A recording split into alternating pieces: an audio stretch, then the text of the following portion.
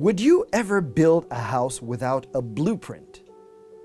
Probably not, because nailing pieces of wood together without a plan could lead to disaster.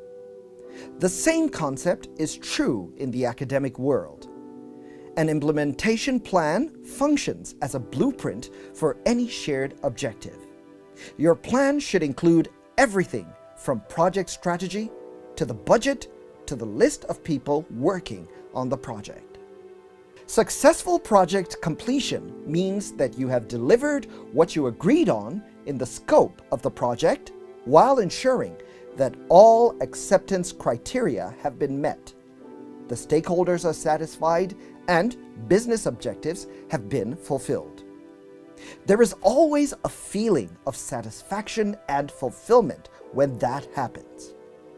For many years, the Tertiary Education Trust Fund has been working hard with Nigerian authors through its technical advisory group on book publication to ensure that Nigerian pupils and students have Nigerian textbooks that are relevant to their realities and to the development objectives of the nation. These efforts are bearing fruit and forming the foundations of Nigeria's knowledge economy.